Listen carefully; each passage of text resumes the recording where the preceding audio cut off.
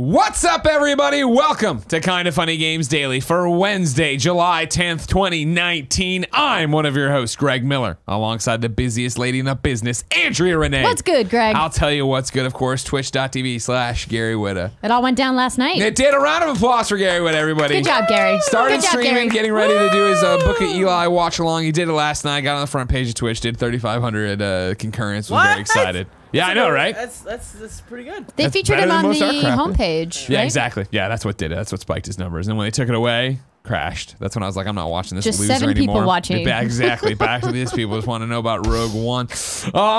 Games are good too, Andrea. We went and saw a game yesterday we can't talk about. Tomorrow we'll be able to talk about it. We can say that we played it. Well, I can't say what I said about it or what I think of it, though. No, but if you checked my Instagram stories yesterday, I had a little video of this giant warship that we were on, the USS Hornet, that's based here in the San Francisco Bay Area out of the Oakland side of the port there.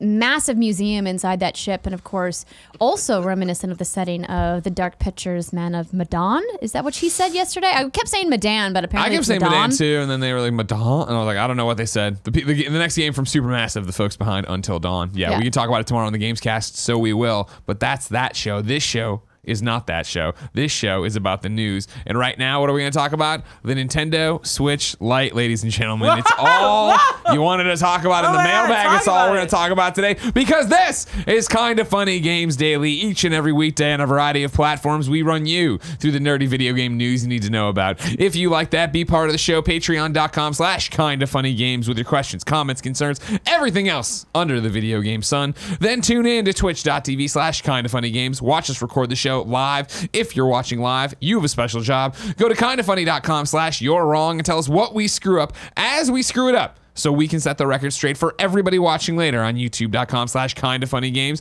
roosterteeth.com, and listening on podcast services around the globe. Housekeeping for you today. Thank you to our Patreon producers, Colton Yoder, Blackjack, and Mohammed. There's one that I've been meaning to add in July, and then it's been a crazy July, so I'm making sure it still works, and I have it right. If you go to kindafunny.com/Lego, you can go and vote and support to make the Lego Podcast Studio product idea submitted by Kebabs, right, Kevin? Yep. Thank you very much. That is based on the Kinda Funny set. He did this like last year. We are 20 days left. We needed to get to a certain amount of people that I can't remember off the top of my head. I'll have more information on this later, but we're not there yet. Yeah, you have to register on the Lego site, but it's super easy. Takes 2 seconds. Yeah. Kinda Funny best friends, go to kindafunny.com/Lego. Support our Kinda Funny set being an official Lego thing. Please, God, make this happen. Please, it's all Kevin's ever wanted. Actually, Kevin wants a lot of things, but what? Thank you. Today we're brought to you by Hims, but I'll tell you about that later. For now, let's begin the show with what is and forever will be the Roper Report. Time for some news. 4 items on the Roper Report. A baker's dozen. Andrea, number one, of course, is the news that we all went to this morning. The Nintendo Switch Lite. And there's a Pokemon edition, but we'll get to that later. In a video today, Nintendo introduced Nintendo Switch Lite, a device designed specifically to play Nintendo Switch games in handheld mode. The Nintendo Switch Lite system launches September 20th at a suggested retail price of $199.99. That's $200 pretty much. And will be available in 3 different colors: yellow, gray, and turquoise. Nintendo Switch Lite has integrated controls and is smaller than the flagship version of the Nintendo Switch. It has no kickstand and, as a dedicated handheld gaming device, does not support video output to a TV. Therefore, it does not come with a dock or HDMI cable. The new device can play all games in the robust Nintendo Switch library that support handheld mode, although some games will have restrictions. Compatible game modes will be listed on the back of the game packaging and in the Nintendo eShop. For games that support tabletop mode, players can wirelessly connect Joy-Con controllers sold separately to Nintendo Switch Lite. In these cases, users need to have a device to recharge Nintendo Joy-Con controllers, such as the Joy-Con charging grip. So again, you can't slide on or off your controllers here. You got to have this separate. Here's some of the base facts for you. The original Nintendo Switch, of course, is 4 inches high and 9.4 inches long. The Nintendo Switch Lite is 3.6 inches high and 8.2 inches long. The original Nintendo Switch touchscreen was 6.2 inches. The Lite is 5.5. The original Even Switch... smaller? Yep. This is a dedicated handheld, Andrea Renee. So what? Keep going, Greg. The original Switch battery approximately is 2.5 hours to 6.5 hours. The Nintendo Switch Lite is approximately 3 to 7 hours. So the same. So enjoy that 0.5 of extra battery life. There is no rumble in these Joy-Cons or anything like that. There is no IR motion. There's no little sensor at the bottom. It does, however, have a real D-pad, which people are super stoked about. Don't expect that to come to the Joy-Cons, though, anytime soon. CNET had a quote from one Doug Bowser. Here's the whole statement, though. There's also a new true D-pad on the left side, replacing a set of 4 buttons on the Switch's Joy-Con that offered the same functions. It looks like a better option for playing NES type retro games, but according to Bowser, don't expect D-pad on future Joy-Cons. Quote, there are no plans or nothing to announce in terms of further variation of the Joy-Con. On top of all that, a special Pokemon-themed version of the newly announced Nintendo Switch Lite system will be available in North America starting November 8th. The Nintendo Switch Lite Zacian and Zamazenta edition features stylish cyan and magenta buttons and illustrations of the 2 new legendary Pokemon from the upcoming Pokemon Sword and Pokemon Shield games for Nintendo Switch. This unique system will be available at a suggested retail price of $199.99 while supplies last. Andrea, you added in this one that I think we're just piling all the Switch Lite stuff together so we're going to talk about it. Nintendo says the Switch Lite isn't going to replace the 3DS. This is from The Verge. God fucking damn it. What happened now, Kevin? I just want them to stop with the 3DS. It's not. I mean, Stop! it's pretty much over. Even though they're saying it's not over, it's over. You might think that do you remember who wrote this from The Verge? I have it right here. 1 second, please. Well, I'm going to read it. You can tell us later. Okay. You might think that a handheld-only Switch would mark the death knell of the Nintendo 3DS, but Nintendo doesn't necessarily see it that way. The company says that it isn't ending support for the 3DS line of systems, despite the emergence of the Switch Lite. Quote, we'll continue to support our 3DS family of systems as long as there is demand, says Nintendo of America President Doug Bowser. The release lineup for the 3DS certainly has dried up as of late. At E3, there wasn't a single 3DS on display. Even the venerable Pokemon series has moved on to the Switch with the upcoming Sword and Shield. That said, there's at least one good reason for Nintendo to keep the aging handheld around. The Switch Lite is $100 cheaper than the base hardware at $199.99, which is the same price as the highest-end 3DS. But the entry-level 2DS is just $79.99, an ideal price point for kids and families. Until the Switch price tag hovers around that magical $100 mark, Nintendo will likely keep that 3DS around. That's from Andrew Webster. Thank you, Andrew Webster. Also important to note, I'm not sure if I missed this, there is no kickstand in the Switch Lite either. It's on there. It was in there. Yeah, there's a lot of information I just threw at you that we're about to dissect it all, but we're there. Then you put this. Echo Thunderbolt on Twitter added, in the past year, the 3DS has gotten exclusively a new WarioWare collection, a Luigi's Mansion remaster, a Bowser's Inside Story remaster, plus new story, a Kirby's Epic Yarn remaster, and Persona Q2. The reason I added that in from at Echo Thunderbolt is because some people may be asking, like, Kevin, why is the 3DS still a thing? And Nintendo is obviously supporting it globally because there are, tens of millions of them around the world. And so they are continuing to do software. But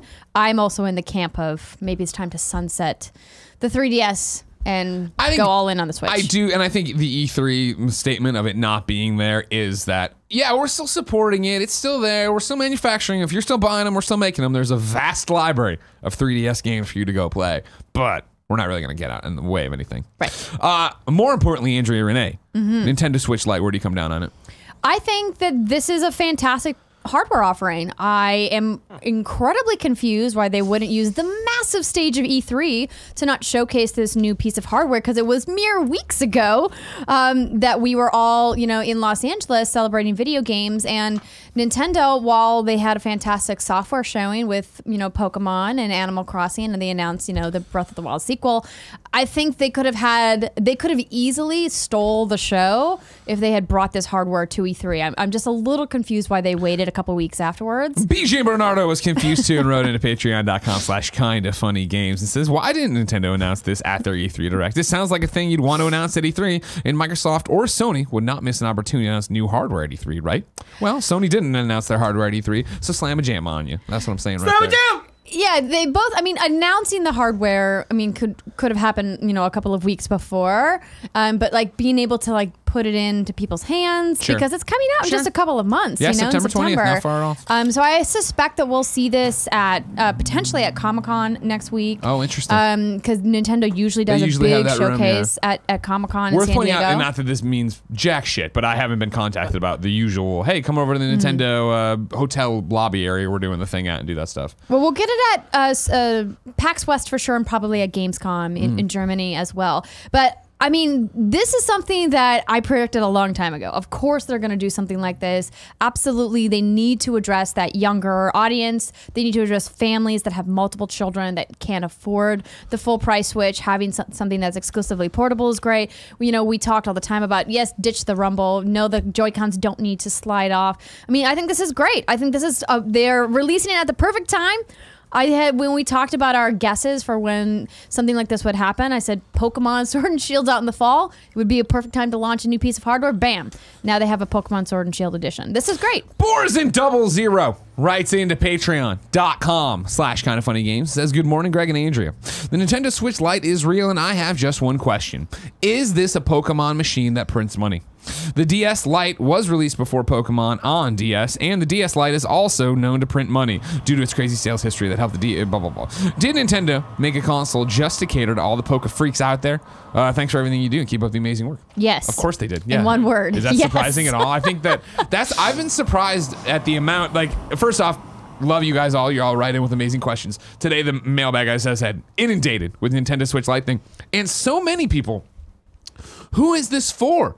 Wonder why are they doing it this way? And I was like, we've lived through the 2DS, didn't we? Where we were like, well, this is what Nintendo does. This is a machine for people who are just going to pick it up for Pokemon. A machine that is that, hey, I have a nice Switch that I love. My kids want their own, but they got grubby little mitts and they're going to break stuff and they're going to lose Joy-Cons and they're going to, here you guys go. Here's your cheaper Switch, cheaper with quotes, you know, that you can fuck up and scuff up and have in the back of the car and not worry about getting kicked around and losing something critical to it.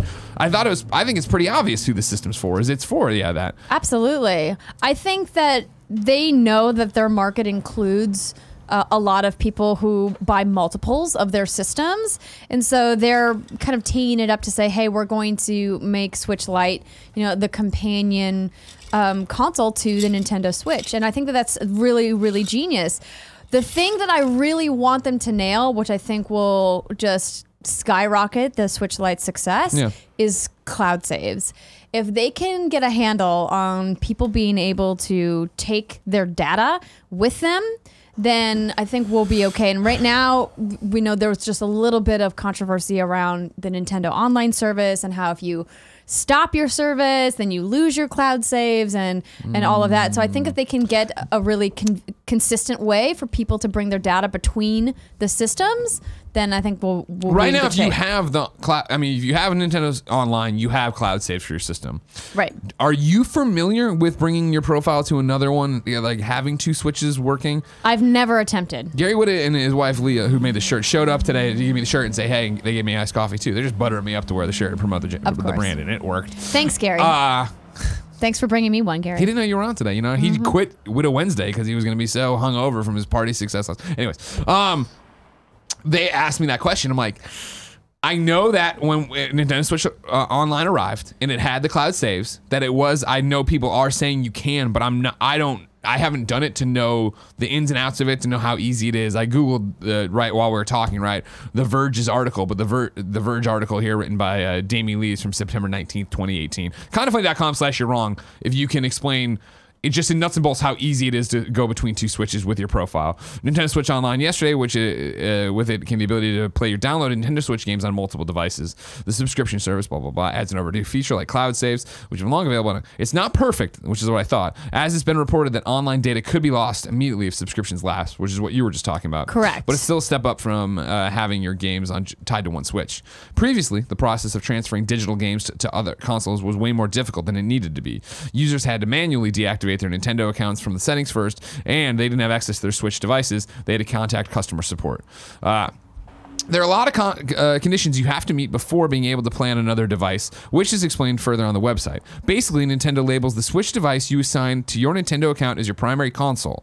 You can then use your Nintendo account to log into a secondary console, but it must be connected to the internet when you're playing, and the game can't be played at the same time on the primary console. That's If- standard, If yeah. you decide you want to start playing again on your primary console, this will pause the game on your secondary console. So yeah, that sounds exactly or not exactly, but pretty much exactly. Well, I how- mean, PlayStation's system is a little bit more forgiving because it's my primary console, I can play I offline. could log in on another one and download it Yeah. and play it while you're playing on my primary console. Okay.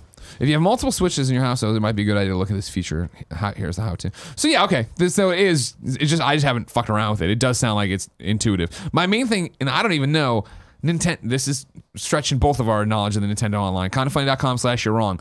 It automatically backs up my cloud saves, right? It's like Xbox is in terms of doing it. Because whenever I pop in, I have no idea. Whenever I pop into manage software and I'm like, oh, I'm going to delete this game, I better back up. It's always like your cloud. It's already backed up. So I assume it's doing it. I don't know when it's doing It's like it. an archiving system, right? Yeah, I think so. That's what I've gotten just by seeing it. So yeah. Okay. I think that this is a great announcement. I want a purple one. Make a purple one, Nintendo, Here and we I will go. buy it because I don't need it. What'd Because you think that's of the the- thing I do. What did you? That's been the conversation on the internet. Like I saw Tana talking about it. Like I don't need this. Why do I want it? Blah blah. Blah. Jen this morning was like, so are we getting it? Because Jen, hers is a Stardew Valley machine. And she sits on the couch and plays it while I play something else. Sometimes, I've been playing Moonlighter on the TV while she plays over there. There definitely is an audience for this, and it's an interesting thing where I also saw people being, oh my god, like this. Since you can't detach the Joy-Cons, you can't play certain games, and it's going to do this, that, and it's like they put 1-2 switch in the video where they're like, this is 1-2 switch. You don't have the and like Yeah, who the big one fuck everyone's cares? talking about is Mario Party and how you can't play Mario Party on your Switch Lite. And I think that Unless you got the Joy-Cons, right? if you have additional Yeah, Joy-Cons. if you had the additional Joy-Cons, yeah. Correct. I mean, most people have more than just 2 Joy-Cons. At least the people that I know that own Switch have at least 4. Some have 6 or 8. Yeah. The thing I think that's another issue that people are talking about is that Nintendo hasn't clearly labeled on their games I saw which this too. ones are able to be played on Switch Lite and which ones are not. And I think that list of games that are not able to be played on Switch Lite out of the box is not as large as people think it is, but it's still something that Nintendo needs to clearly communicate with the consumers to make sure that people aren't buying the software thinking that they can play it on their device, particularly in the eShop where I saw initial reporting being like, yeah, okay, the boxes are clear, but eShop is not in terms of what's a handheld mode game and what isn't. Right. And I would hope that they would be able to build something in the eShop that their back-end software can recognize when you as a user are in the eShop on a light and say, like, give like a warning. Dude, I wish, but I do not. I do not believe that'll be a thing. I think it should be. I think I think definitely that'd be a radical move that deserves to be there. I don't think they're going to be able to. I don't think they're going to do it. I think the technology exists. Whether or not they implement it is another thing. 100%. Yeah, it's definitely something that could happen. I want to go over to Alec from Minnesota.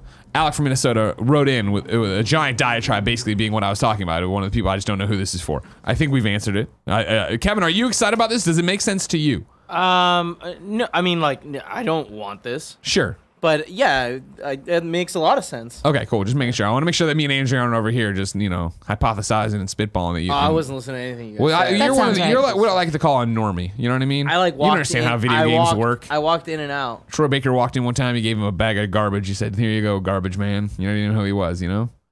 It's true. I didn't know who he was. You didn't know who Troy Baker was? Why would I know who Troy Baker is? Because his photo was all over the office. After he came by, those photos we took here. That's not true. That's clearly that's clearly his First off, headshot. that's a really low res. Low res. Anyways, Alec had a question goes like this. My second question, though, because he was asking like, who is this for? We've already covered that, I think. Is how well do you think the Switch Lite will sell? Do you think there will be a big enough audience for this to do well, or do you think it'll flop? Thanks for your time, and I had a blast meeting you all at RTX. Andrea, is this gonna flop? Hell no. God, no. Not This a is chance. going to sell gangbusters. You kidding me? This is going to be a hot Christmas item. Yeah. And I think it's Predicting now. definitely going to be that thing where I personally am so weird about my Switch and I love it so goddamn much that I can't imagine. I would never. I do the thing where I travel with it, and I want to get to that later. But there's big games where I will bring the dock for it, and then but 90% of the time on a travel trip I'm playing it in handheld mode. So but I know that our friends who travel as much as we do, there's definitely people who are like, cool, I'm buying one of these just for my travel Switch, and that's how I'm going to use it and have the two, and then your other one will never. leave the dock, let alone the people who are, oh, cool, now I can get it for my kids and they can fuck it up. Because I tell you what, I'm at that age where a lot of my friends have kids that are old enough to play video games. And when these kids touch your fucking Joy-Cons, it gets disgusting. The buttons get all sticky. These kids' hands weren't even sticky. I have no idea how it's sticky now. Make them wash their hands like Tim used to do with I'm me. telling you, I looked at Kevin, these kids' hands. I put these kids' hands in my mouth. They weren't sticky. Before? Have you tried the hand washing thing? Yeah, I helped raise my little brother, Andrea. Cool.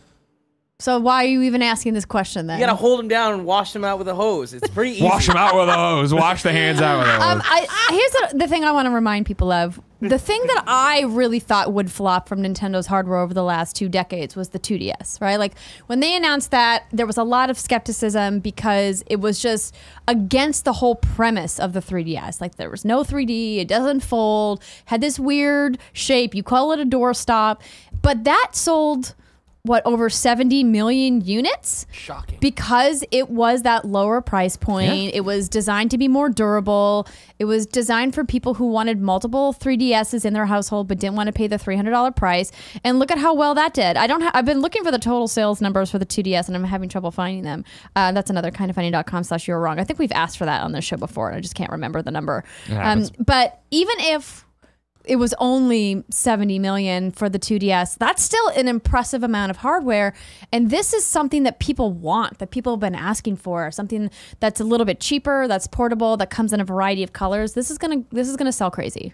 Yeah, it's gonna do really well. I think it's gonna find an audience with our nerdy friends who want it for travel, who just want the hot, latest, greatest thing. I think it's going to find it with the kids. I think, again, to the question from Borzen, is I think there are a ton of Pokemon fans who have not jumped on the Switch train and see this as a cheaper option. Now, a really cool looking, I'm not, you know what I mean? Like, don't get me wrong, I'm becoming a Pokemon Go master. This will be covered on the Gamescast this week. Okay. And that's why I'm out there catching the fucking penguin. How are you 3 years I got the Polygon Man. I like to let you guys beta test stuff for me. Going. Ghostbusters World was doing great, and then what happened is when the second thing updated, they cranked up all the microtransaction prices. Everything cost more and then to soup up my ghosts. I thought you couldn't even get it to load. Oh, that was because I hadn't updated the app in a while. Then I deleted the app and re-downloaded the app, and then it was fine. But you jump in there now, it's the same ghosts. Pokemon Go, I jump in 3 years later. I'm like, look at all. We'll get to this later. Save your questions for the Gamescast, please. Huh? They got different Pokemon in there? Oh, come on now, you kidding me? They got Pokemon you've never seen. They got this one thing, looks like a dog, but brother, it ain't a dog. All right? Pink one? Yeah, he's there from Detective Pikachu. He's around. What you're talking about? No, there's a bunch there's this one that looks like a dog, but it's not a dog. They got this one guy with a wrestling belt. Yeah, gray motherfucker. After work. I mean, after this is all done. I'll tell you what, man. This guy, you walk in, you're like, clearly a man had sex with a dinosaur, and 9 months later, the egg hatched and this thing crawled out. You know what I mean? And it can almost form sentences, but it can't, so we're still treating it like a Pokemon. All right? Like, that's what's happening with this fucking thing. Somebody's got to take the shotgun and put it to its temple. I'm just letting you know what's going on out there, all right? God. Wow. Anyways, there's plenty of Pokemon fan who are going to buy this, Zoobity Boobity one that's coming out on November 8th. The Pokemon themed light. Zaxion and Bazamada. I don't know who I'm summoning. Demons from another dimension when I say these Pokemon names. But they're going to buy that one too. Yeah. Andrea. Yes, Greg. Believe it or not, I have one more question about this, but I want to get some of the kindoffunny.com/your wrongs in there because I wanted to mix them in as we went because we were asking questions and they weren't coming in. It turned out I had deadlines that were screwing everything up. Yeah. This is something I've been trying to figure out, and you too, I think. Lord of Pone writes in and says, I could be misremembering, but someone, either on a Gamescast or a Kind of Funny Games Daily, made a bet that there would not be a Joy-Con-less Switch. I feel like it was a bet between Tim and Andrea, but I'm searching for video evidence. This is what I was thinking too, Lord of Pone. I thought that we made this bet, and I told Tim he was wrong, that there would be one. From what I understand, and I do believe in what has been verified on Twitter, is that Tim said, I was right, in your face, Jared. Yeah. And Jared responded, I can't remember, I bet 2019 or 2020 E3. So maybe it was between Jared and Tim? I think it was Jared and Tim being wrong, but I do think when Tim said, it's a Joy-Con on the Switch, and Jared's like, no, I think you were like, what, are you crazy? Of course that's going to happen. But I could be wrong, because I drink a lot and don't remember things. Miller, you're right. And Andrea's wrong. No, we're not turning into an Andrea thing. It's Jared was wrong. Jared Petty was wrong. No one should listen to Jared Petty. You are right. Sure. Andrea wrong. Okay? Yes, I don't. It's just scary. She's remembering things wrong. Did you hear what I said, though? I said I thought it was between me and Tim. I already said I don't listen to this show, so now you're asking Kevin, you're like full of a lot of sass today. Piss and vinegar today. Coffee's in my blood. I love that kid. So yeah, we do need clarification on exactly what the bet was and who it was between. Yeah, we've talked. Look at that thing. I don't even like. It's I said, really pretty. I don't really fully goddamn understand pretty. the I don't fully understand the Zaxxons and the polygons, but like, and this is the Pokemon polygon. Yeah. Have you ever seen this thing? Looks like one of those like wooden ducks you'd pull on a string, but it's called Porygon or something. Wooden ducks that you pull on a string. Fucking Google the Polygon duck and it'll come up from Pokemon. This You'll is see why what I I'm usually don't attempt to say Pokemon names because I'm really bad at them. Okay. Is it Pori? No, Pori. I think that's the evolution, but that's past my time. I'll tell you what, man. He's in my Pokedex. I got him. Don't worry about it. Era Gamer says, to be precise, Andrea, Nintendo has announced that there will be a full data transfer between a Switch and a Switch Lite. I don't think that's you're wrong, but it is up on IGN that you can look at it because we're talking about having two different. We're talking about how easy it is to transfer. Of course, you're going to be able to transfer your data between them. But I'm talking about ease of doing so because I don't want to transfer all of my games. I just want to be able to download a game or two and then have my save file go between my systems. And that's where people are clear. I read the thing from The Verge, right, about how this was working, and then we didn't have hands-on because we used to have one Switch. Matt the Wob jumps in and says, you have 6 months to resubscribe to Nintendo Switch Online before your cloud saves are lost. So that's great. Excellent. Borzen00 says it auto backs up cloud saves for games that support it. Okay. Then Gamer says, yes, there are automatic backup of save games for Switch. There are even pop-ups in future loading of the games when there are discrepancies between the local and cloud save. So that's perfect. Good to know. Okay. More information on this question. Stead John says Switch cloud saves. It does automatically back up automatically, but only if the game isn't running. So if you leave the game and go to the eShop standby, it can't update. Good to know as well. It's more transfer data information. Plotus says Super Mario Party doesn't support handheld mode at all, only docked and tabletop modes. As the Switch Lite doesn't support docked or tabletop modes, it's unclear if Super Mario Party will be compatible, even if you pair additional points. Good to know. Thank you. That wasn't the one I was missing. Well, especially since the Switch Lite won't have a kickstand and you can't dock it. So, like, I guess you put it on the table and everyone... But that's the thing is like that was the thing with prop it up tabletop mode. I feel like for that there's got to be a workaround where they're going to be able to make like, all right, cool, we understand the Joy-Cons can't come off. You're in tabletop mode if you want to play this game and you put it in. Well, I would hope that they're eventually going to release maybe an adapter that you can plug into the USB-C port that will allow you to plug it into a television if you want that option. Yeah, man. Hold your breath for that. Remember that Vita? Remember that? I'm not going to hold my breath. Hold your breath, everybody. I'm just saying it'd be a nice option for people. That's all. Poor Vita. Hey, man. Thank you. Ignacio Rojas says Porygon is the wood duck. It evolves into Porygon 2 and then into Porygon Z. So Porygon 2 is Porygon 2 is its evolution name? Did you see it? Yeah. Look at him. Look how cute he is. Porygon 2, that's the best you could do? Someone in chat was saying that like it's a man-made Pokemon. That's why it's just such a simple like Geppetto. name. Yeah. But like Porygon really cool. Porygon 2 really lame. Porygon Z it was just a joke. Look at this monstrosity. Porygon 2 is super derpy looking. Well, I mean, this is like a better... That's a better, rendition. Still, I hate him. Okay. Fair. How does he eat? His head isn't attached. He doesn't need to. He's a wooden duck. His head isn't attached to his body. How does Psyduck eat? Nobody knows. What? Yeah, Back to, this is number 2 on BJ Bernardo's questions. Do you, and gamers in general, put your Switch in the dock and play games on the TV screen? With this new model, not having the ability to output to TV, it would be strictly handheld, a la the PlayStation Vita. Oh shit, it does live. Docking the Switch sounded cool, but I find most of my friends just use it in handheld mode. Thanks for crushing it, BJ Bernardo. Andrea, what's your experience? I use my dock to charge my Switch, and that's it. Yep. Really? Yeah. When I come home from a trip, I put my Switch in the dock, I plug in my Pro Controller, and then I forget about it until it's time to get back on the plane. Then I grab my Switch, and I grab my Pro Controller, and I'm out the door. That's making a lot of sense. I think it all comes down to how you use the Switch, you know what I mean? And I understand that as somebody who commutes to work, I remember when I used to write PSP reviews, and I'd always talk about playing on the train, and people are like, what the fuck? Who are you? And I'm like, oh, well, I live in a major city, and I use public transit. My Switch is always thought of as a handheld. I think I made a reference to this on Gamescast or the Games Daily with Tim this week, where I was like, I have to stop myself. Where I was on the plane playing Moonlighter with the Switch, I jumped over to Super Mario Maker 2. I was like, what a great handheld. And I was like, oh, this isn't even a handheld. Like, that's not what this is designed to, in all, intents and purposes to be. And so For me, that's always that's the test of how much I'm into a game. Is that, if I'm here or on a plane or in a hotel room and I'm playing on the Switch, great.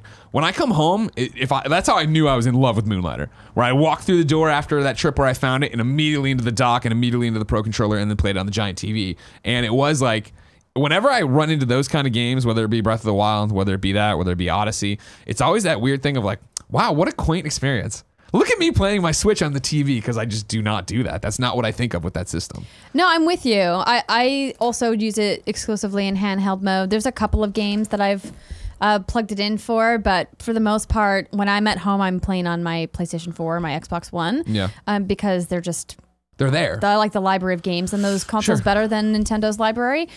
And the thing I keep thinking about as we're talking about this Nintendo Switch Lite is that I hope someday, and I don't know if this is even something Nintendo would consider because it's just kind of against their business model, I want them to make like a pro version this is my question. Of this, because when I'm looking at these stats, the sirens are going to be on our end. Yes, the 720p locked resolution, the smaller screen size, all of this, I'm like, but I want better. I have an iPhone, XS. I have this big, beautiful screen. I want a nice big screen on a device that I'm taking on the go, because that's what I'm used to playing. Sure. And I think that you see the tablet market and how successful it is and how powerful they are. And I understand that comes at a cost, but I'm saying I will pay the cost. I don't need one that's only $199, but I understand why they made it at that price point. But I want less bezel. I want more screen. I want it lighter. I want it prettier and more powerful. I will pay for all of that. And I know that there are lots of people out there like me that would also pay double the price to get a more powerful on-the-go machine. Kevin, what do you got? Doesn't this kind of prove that it's coming? I go the opposite. No, not for Nintendo. Really? I think that's never been their thing. That was the first thing I saw people going off about with this today, and I'm like, I do not under any circumstance think that you're getting a Pro. And I just think because it's just not what Nintendo does. Not as a portable only version with a better screen, right? What about the new 3DS? The XL, even before that. Because they went light and then they went XL. But the XL was not a substantial leap in power or visuals than the original 3DS. But the new 3DS XL was, no, right? I mean it was more powerful, but it was. She's talking about a PlayStation 4 Pro. Right, no, I know. I'm just being I don't think the leap will be that high, but I think that there eventually will be a Switch with a bigger screen and more processing power. What I want to be clear about what I'm saying. I think that Nintendo will make a Pro version of the Switch later on that's more powerful and has a better screen. But you want a super fucking beefy Xbox One. Yeah, but not for power, not for processing power, just for visuals. I just want a better screen. Sure. In a lighter form factor. I think that we'll get a bigger Switch with a 1080 display that does 1080 as a handheld. Yeah, and that will be their Pro version. But they're just so far behind that that's what counts as Pro, right? Okay. Yeah. That I can. Okay. I'm sorry. I'm back on board. Then yes, that'll happen. Yes. I just meant hey, people who are in love with tech. Here's this thing that's gonna do X, Y, and Z, and yada yada. And it's yeah, sure, okay. But even then, for me personally, I don't know. I mean, I will, but I don't know. I don't look at my Switch right now, and I mean, I wish there was less bezel on it. I wish maybe I had this option in the beginning, because I don't like the wiggle on my Joy-Con sometimes, but then I also usually carry the Pro Controller with me anyway. I'm super happy with my Switch right now, this many years in. And I would imagine too, part of that is that I don't look at it as one of my primary gaming machines, right? I feel like it is a quaint thing that when I'm playing Switch. It's right behind PlayStation 4 for me, but it's still it has its purpose. And so I think it serves its purpose so well right now that I'm not sitting there going, man, I wish that. Now, that might all change again, right? Because I'm the guy who's so stoked about cloud gaming and the possibility of how that could all work. Because, I do want to be in a hotel room and pop up the iPad Pro and put on my Google Stadia or my any controller and play on it and have it be awesome and have the games I have at home that I feel like I'm on vacation from at my fingertips there. Did they say or confirm that the Pro Controller is going to be supported by Switch Lite? I didn't see anything about that. Kindoffunny.com/you're wrong. There's been a lot of information out there today. I would imagine, because you can pair Joy-Cons with it, so why wouldn't you be able to pair with that? Yeah, it would make sense. You don't have to prop it up on something. You just got to get a Switch fix. Yeah, there you go. See? Yeah, look at that. Just put up your campaign already. Everyone keeps asking me, where'd you get the Switch fix? And I'm like, you can't buy them yet. Well, but soon. Soon. TM. A couple more You're Wrongs I'm going to toss in. I want to make sure we're keeping all the Nintendo stuff together. Bojangles2089 says, not a You're Wrong, but I wanted to let the masses know that Pokemon Let's Go Eevee/Pikachu does not support cloud save data, so that save will be locked to one Switch. Bummer for anyone who had put 100 plus hours into that game. Can you put your save data on a card and then just pop the card into another Switch and then it works? I'm not familiar enough with using that stuff inside a Switch. As you can tell, I don't play a lot on my Switch. It's like my Diablo machine when I travel. And I don't even know if I'd go that far because and I can't speak for you. I feel like I play a lot of Switch, but I don't put it. These are questions in terms of like how back at IGN when I'd have multiple Vitas or multiple PSPs and like I was putting those machines through paces a normal consumer never did. I play a lot of Switch in a very normal capacity of just like, I got one machine and this is what I do. Right. Like I don't worry about like all these different things. Fendi says Switch Lite will support Pro controllers. Excellent. So you're all set there. Just make sure we got all this stuff here. Yeah.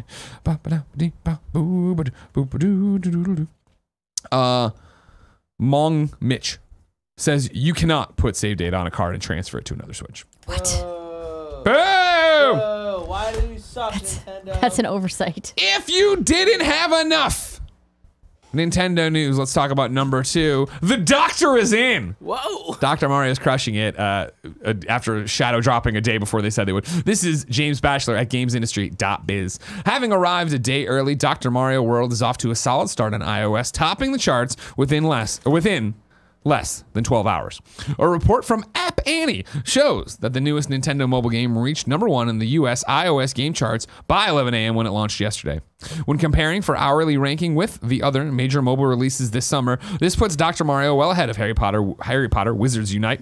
Niantic's Harry Potter themed follow-up to Pokemon Go didn't reach #1 until 12 a.m. on June 21st, a day after it launched. However, Korean pop band and global phenomenon BTS have both properties beaten as their visual novel and character collectathon, BTS World, reached #1 4 hours faster than Dr. Mario. Teenage girls, man. Kevin, I'd love you to play BTS World for me, and please give me a review tomorrow on Gamescast. What's BTS World? Wow. It's the Korean pop band collectathon. What? You don't know about BTS?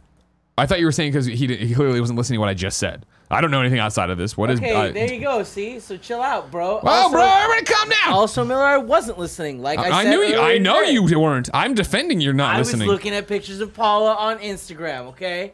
Okay, I didn't need that information. I love her. Maybe you should be working. Just a thought. I'm taking notes. Very well too. When's this game coming out for Android? It's out now. You said iOS. Yeah. We're talking about iOS charts, Kevin. That's the story. App Annie reports that in the UK, Dr. Mario World has peaked at #9 overall, but was #1 in puzzle games. Then, so actually not even then yet. Have you been playing Dr. Mario World? No, I just downloaded it this morning because I've been too busy playing Lego Tower. Nice. Which we'll talk about in the Gamescast. I'm Pokemon going it up. But I downloaded Dr. Mario on the way today and started playing through the tutorial as well today.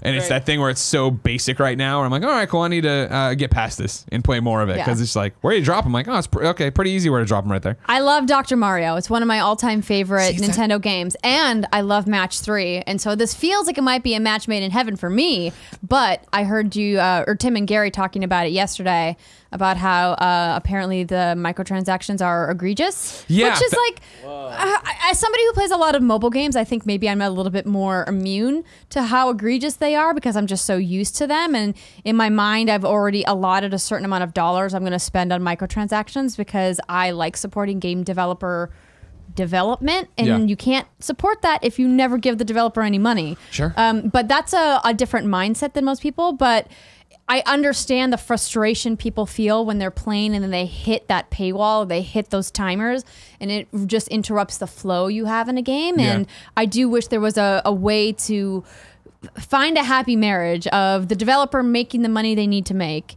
and gamers not having to feel this pain point of constantly getting these dings like I need more money, ding, I need more money all the time. And that's where I wanted to throw in this, because again, I'm still in the tutorial stuff playing on the train today.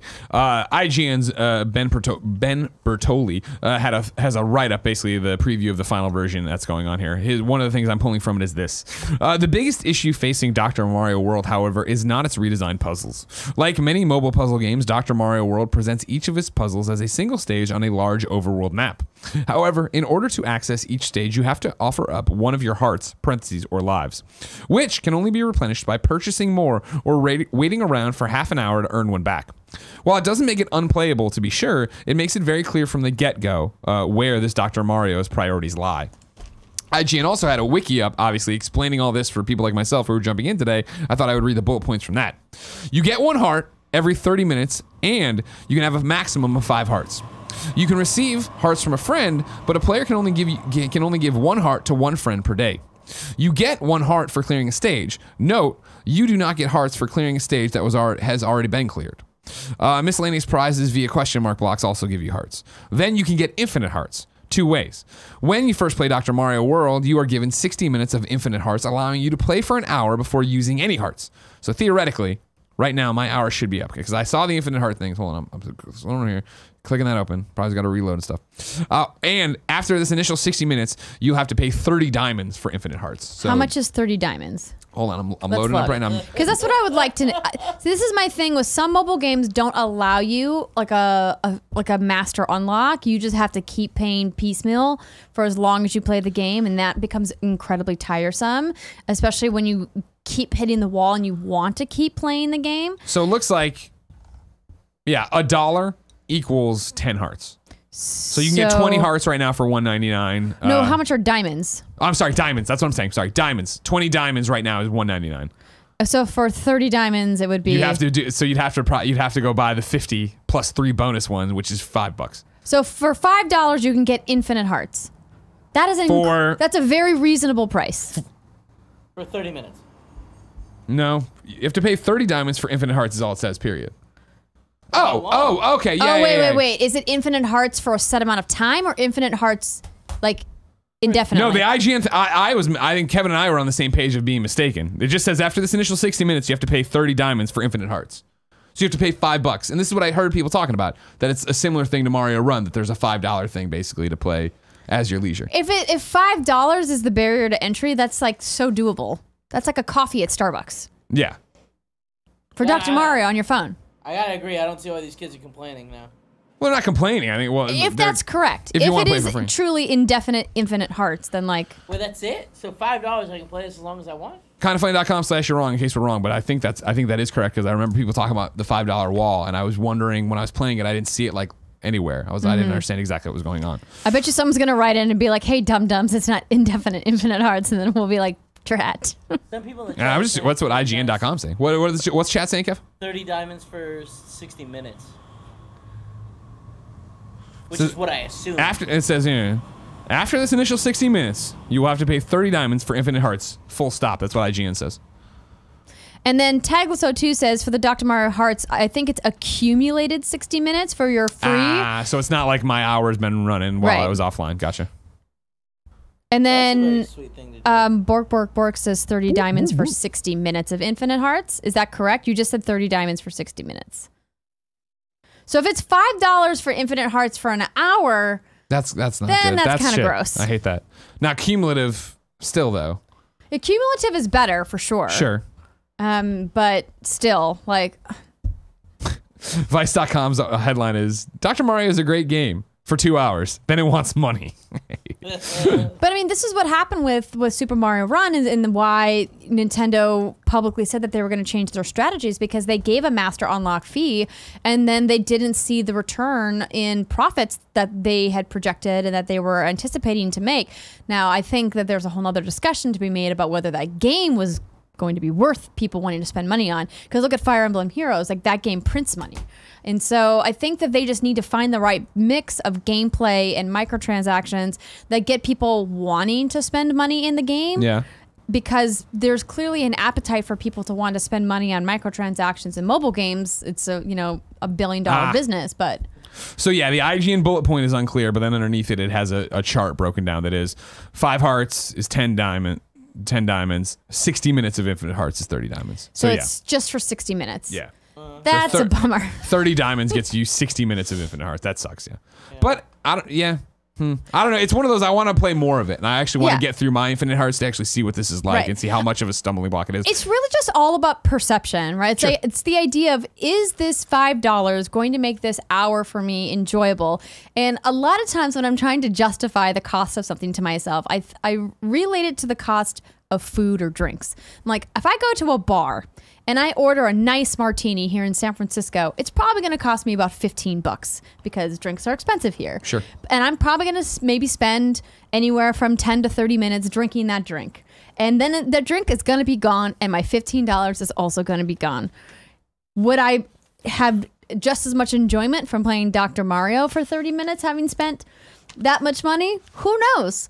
But this is just what goes on inside Andrea's head when I think about spending money on stuff. I'm like, is it worth the cost of a drink, or would I rather have the drink? That's a good way. That is a good way to break it down. The other thing too is, and I'm not a big mobile gamer, and I don't know if Dr. Mario, once I get through the tutorial, ramps up, and I'm like, oh, now I'm actually into it, because I was never a big Dr. Mario kid growing up. But then again, because I was Sega kid, what up? The other thing that breaks down in this, maybe it's also how you want to play this game or how you plan on playing this game. Whereas like, cool, I played on the train today and I'm not hankering to play it right now at my desk. Whereas like Pokemon, I want to open up and look at Pokestops or whatever. Like if it's just me for the 30 minutes back and forth, then I'm going to earn the hearts, the 5 hearts that I can earn throughout the 30-minute segments throughout the day to get to that point to have that puzzle for when I want it, and then I put it down and I'm done. Maybe it is a good way to stop rather than I'm so addicted to Dr. Mario and I want to go further that I'm doing it. Every day I do it for 30 minutes on the bus ride and I'm done. Yeah, no, I don't doubt that lots of players play that way as well, which is why there's a lot of these timers built into mobile games because they know people put their phone down, pick it up, put it down. I would like to see them add an option where you can pay to unlock an extra heart spot indefinitely. Yeah. So like instead of being able to only carry a maximum of 5, pay $5 to unlock a 6th heart, or pay $10 to unlock 3 more hearts, or whatever the scheme they want to do. So that way you can build up more hearts. So if you want to play for a longer clip, you can sit down and play for like an hour or so. I run into that problem when I play Legend of Soul Guard because they use an energy system, which is very similar. And most of the time, I don't notice my energy because I don't play long enough to spend it all. Yeah. But sometimes I'm like in a groove and I want to keep playing, and then I've run out of energy, and now I'm like, well, here I am. Worth pointing out too, Big Curse just says, Dr. Mario World life hack. Just clear the stage you're playing and you'll get the heart back. I mean, that's what we did talk about earlier, right? In the thing here, be good. You get 1 heart for clearing the stage. No, you do not get hearts for clearing. So I mean, like it is that thing. Yeah, it's easy in the beginning though, but when the puzzles get much more difficult and get more challenging, and what you want out of a puzzle game, and you lose your die, then you lose the hearts. That's I'm what just we're saying, talking Big about. Curse is saying get good, and you know what I'm saying? Thanks to our sponsors. Our sponsor today is Hims. You've heard us talk about Hims a lot. Obviously, Nick and Andy use it on the other side of the wall because they noticed their hair was starting to thin, so they went to forhims.com, a one-stop shop for hair loss, skincare, sexual wellness, and more for men. 66% of men start to lose their hair by the age 35, and once you start to notice thinning hair, it can be too late. Thanks to science, baldness can be optional. Hims is helping guys be the best version of themselves with licensed physicians and FDA-approved products to help treat hair loss. Hims was created by a guy who knows some men's health conversations are easier online than in person. No more awkward in-person doctor visits or long pharmacy lines. 4Hims connects you to real doctors online, which could save you hours completely confidentially and discreetly. Answer a few quick questions, a doctor will review, and if they determine it's right for you, they can prescribe you medication to treat hair loss that is shipped directly to your door. Order now. My listeners can get started with Hims and their complete hair kit for just $5 today, right now, while supplies last, and subjects to their doctor's approval. See the website for full details and safety information. This could cost hundreds if you went to a doctor or a pharmacy or somewhere else. Go to forhims.com/gamesdaily. That's FORHIMS.com/gamesdaily. Forhims.com/gamesdaily. Daily. Number 3 on the Roper Report. Really? Dude, Yeah, this is a good one too. Nintendo came out swinging today. What do you want me to do about it? You know what I mean? I'm not saying that you did anything wrong. Amazon's making a Lord of the Rings MMO. This is Michael McWhorter over at Polygon. Amazon Game Studios is co-developing a new, massively multiplayer online game based on J.R.R. Tolkien's The Lord of the Rings. The free-to-play game will be based on Tolkien's literary trilogy, not the Peter Jackson-helmed films, and is unrelated to Amazon's upcoming original TV series based on The Lord of the Rings that will be set in the Second Age. Working with Amazon is Athlon Games and Liu, which originally announced the project in 2018. Athlon's Lord of the Rings MMO was announced for unspecified consoles and PC, and was described as, quote, an online game set in the world of Middle-earth at a time long before the events of The Lord of the Rings, exploring lands, people, and creatures never before seen by fans of the Tolkien universe, end quote. Amazon's internal game studios, including developers working on the company's original MMO, New World, will support Athlon and make the Lord of the Rings game. Amazon boasts veteran developers who have worked on games like EverQuest, Destiny, PlanetSide, World of Warcraft, and other MMOs are contributing to the game's development. Release date for the Lord of the Rings MMO was not announced. You excited, Andrea? I'm intrigued. Yeah? I'm going to hold on my excitement, mostly because I'm not a big MMO person. Sure. I love the Lord of the Rings universe. I've been a Tolkien fan for a very long time, pretty much my entire life. And I like the idea of an MMO set in this universe, but we've seen major literary and TV and film properties get an MMO treatment that have just kind of like fallen on their faces in the past. And so I'm reserving judgment. So I did a little bit of research trying to figure out which studio was going to be making this. And under Leu, like Athlon Games, I was like, who is this studio? Why haven't I heard of them before? So I did a little digging, and they are a relatively new studio. They were actually announced in May of 2018, and then this project was announced just a few months later. So I imagine they made this studio specifically for this project, or at least partially to work on this project. Obviously, underneath their publishing umbrella, the most notable game that people have probably been playing recently is Warframe from Digital Extremes. But important to note that that is a different developer, but they are under the same publisher. So hopefully, you know, they'll be able to pull expertise from some of the other people that have published games. I believe Athlon's only actual release so far is Samurai Showdown, which was out last month, I believe. So, yeah, I'm excited about anything Lord of the Rings related, but specifically an MMO, there's clearly a lot more that needs to be seen. Gotcha. Yeah, I'm not a Lord of the Rings guy, but you know, hey, go get your MMO on. There's not enough MMOs anymore. You know what I mean? Remember when they were everywhere and everybody loved them? There's so many MMOs. Not as much as there used to be, is what I'm saying. I'm not saying there's none. Obviously, DC Universe Online is still taking the world by storm, coming to Switch this summer. Who can wait? Not me. I think you just have your PC gaming blinders on. What are you talking about? Me? I'm aware of what's happening over there. They got Excel, Minesweeper. They still got the Star Trek and no MMOs, you guys. They got the Star Trek. No MMOs anymore. I said not as many, Andrea. Not as many, Andrea. I would argue there are more. No, you're crazy. You're a crazy person. Okay. Kindoffunny.com/you're wrong, though. You're welcome to write in and tell me how wrong I am. I don't know. I don't fucking know what y'all doing over there with your mouse and keyboards. Oh, drivers. He nailed them. Those fucking nerds. Let's talk about a real game, The Division 2, all right? Yeah. Number 4, we'll run through it quickly. The Episode 1 DC Outskirts Expedition details have been revealed, including the fact that it's going to release on July 23rd this year for all Year 1 pass holders and July 30th for all players. What this entails is 2 new main missions. Camp White Oak, Division agents stage a well-planned attack into the presidential compound as they seek to bring the now traitor president, Andrew Ellis, to justice. Wait, what? And the Manning National Zoo.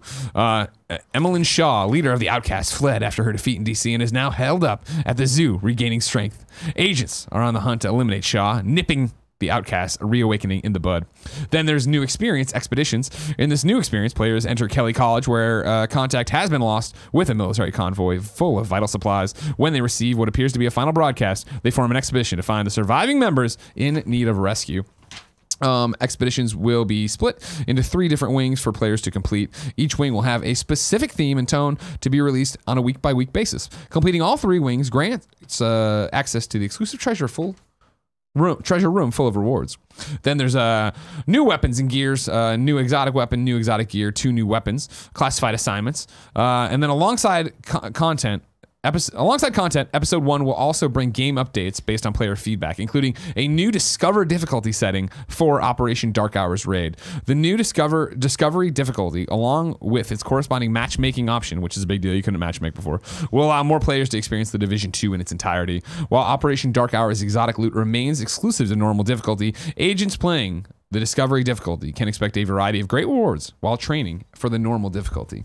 So they're putting training wheels on this so you can all stop complaining about how hard the raid is. Do you guys beat the raid yet? No. Fuck no, I didn't beat the raid. Never went back. You kidding me? Yeah, totally. It totally, I was like, oh, this isn't It wasn't fun. Yeah. Yeah, and I think that's something that they still really haven't addressed. The real difficulty isn't even that the enemies are just awful bullet sponges and the mechanics aren't super engaging. It's that you need to have everybody in your 8-person team with their optimal maximum loadouts going in for your first run.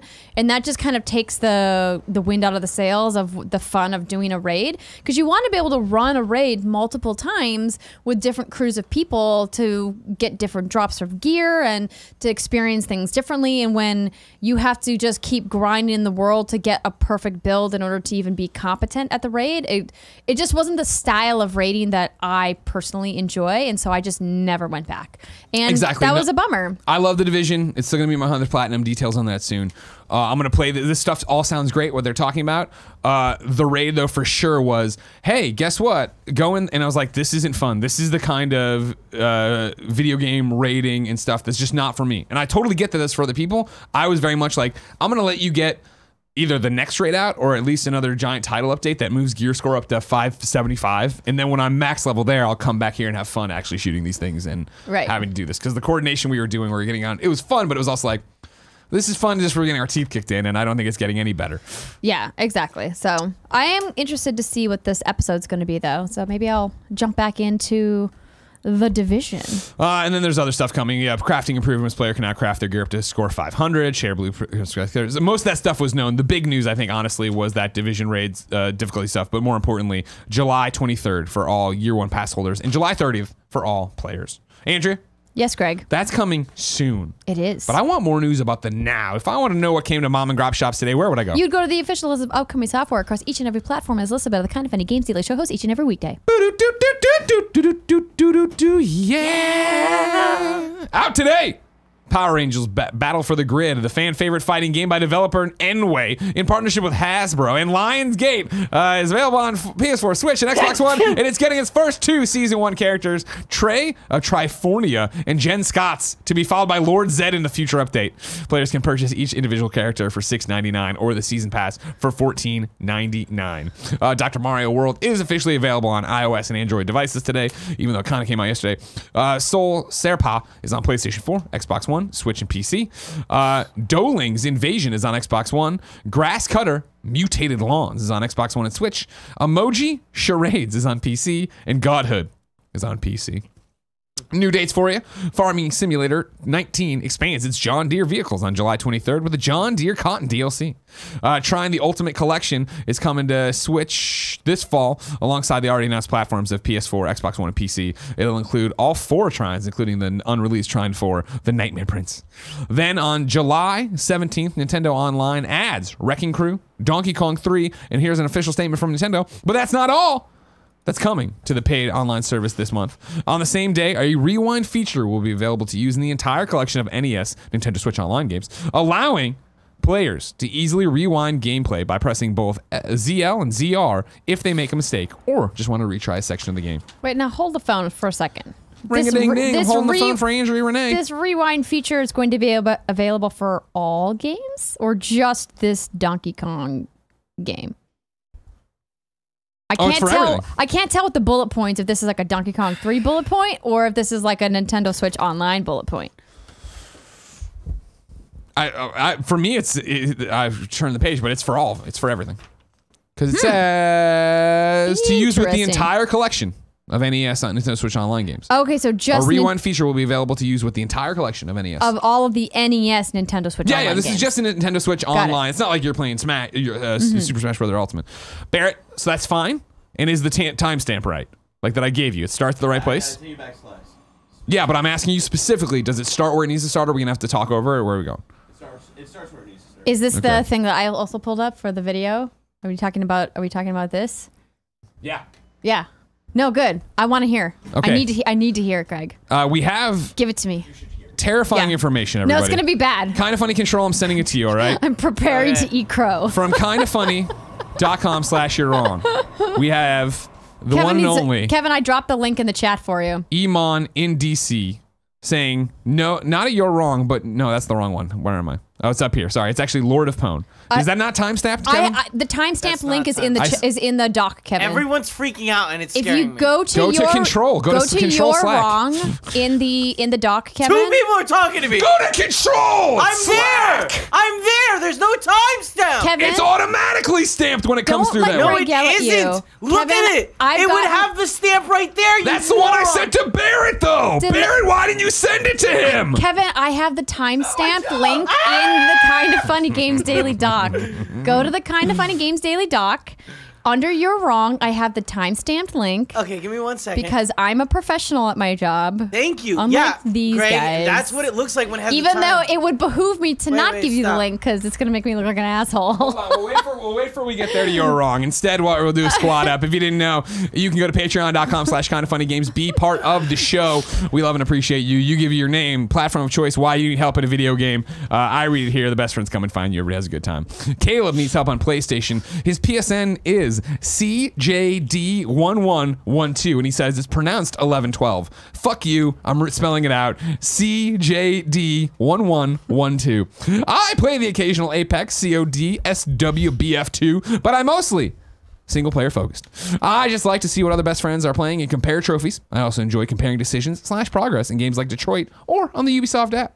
So if you want to compare things with Caleb, hit him up. CJD1112. We ask people watching live on twitch.tv/kindoffunnygames to go to kindoffunny.com/you're wrong and tell us what we screw up as we screw it up so we can set the record straight for everybody.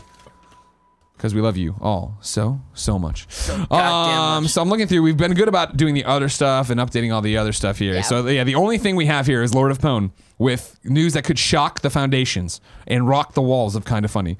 Lord of Pwn writes in and says, Tim said in the January 8th episode of Kind of Funny Games Daily that there would be a Joy-Con-less Switch and that we would see it this year. Andrea did not believe him. Wow. But there was no bet. And then he has this source. So go ahead and play it for us, If Kevin. only someone had called Can we out talk about how Andrea. great this dress is, though? Love that that I'm dress. wearing? One of my favorites. Why does this all look so? It's going to be the only positive thing I have to say about this. But I fully admit that I was wrong here. You're like, I don't even For have to the see record. Ready? it. Yeah. I wish it was a lot bigger. I mean, that's like the biggest drawback for the Switch right now because the portability is fantastic. But I agree with you that I just keep looking at the screen going, why is there not a bigger option? It will be. I think. Do you think they're going to do like Hold on Switch to your XL? butts. Oh, they got to. They're going to do an XL. They're going to do a mini. a as well. light or whatever. How can Yeah. it get smaller? Good job. No, Grace. I don't think they'll do a mini. I think it'll be like a weird like. It's going to be one where you can't remove the Joy-Cons. Yeah. Stand by that shit. I don't. Take it to the bank. Oh shit. I believe And that I they'll think do we'll one see that it as doesn't have early the as dock, this but year. Ooh, yeah, Why? like a non-dock. Pokemon. You want to double down on that stuff. You got a family, you got 2 kids. One of those kids like, I want to play Pokemon. The other kid's like, I do too. You need 2 Switches. You already But got Tim- one. You got to get that dumb little kid, the one that's easier to not break. I want to call on the best friends who are watching on twitch.tv/kindoffunnygames to write into kindoffunny.com/you're wrong. And please let me know when during the 3DS life cycle was the 2DS introduced. Is there more? Is that the it? one that That's does the most not? definitive thing? So you didn't you hemmed and you hawed, but you didn't come out and say. Okay, You were I thought doubtful. it was going to be worse. I thought it was going to be worse. I mean, that was pretty bad. I did think it was going to be worse. I feel like you were very down. I'm still looking for somebody to nail Remember- Jared Petty's ass to the wall. All Remember right, where's when I- that video of him being like, no, and Tim being like, doki doki, it's gonna fucking happen. I You feel know what like today when I was like, Andrew, you're wrong. Greg I was Miller's wrong about it right. being Tim. You're correct about that. Andrea. I had this Andrea? conversation with somebody. Andrea, What? you were wrong. I said I was wrong, Andrea, Kevin. It's okay. Everybody, this has been Kind of Funny Games Daily, and it's one of my favorite episodes we've ever done. If you like this show, support us on patreon.com/kindoffunnygames. You can ask questions, comments, concerns there. Tomorrow, it's going to be me and Andrea once again. Friday, breaking news, a special guest that I'm not ready to announce. What? Ooh. Because for the first time ever, I used to negotiate exclusive reveals all the time back at IGN, right? Get on the front page. Yeah, when you had that Up at Noon life going. Exactly. This time, just negotiated an exclusive reveal on my Twitter at 9 a.m.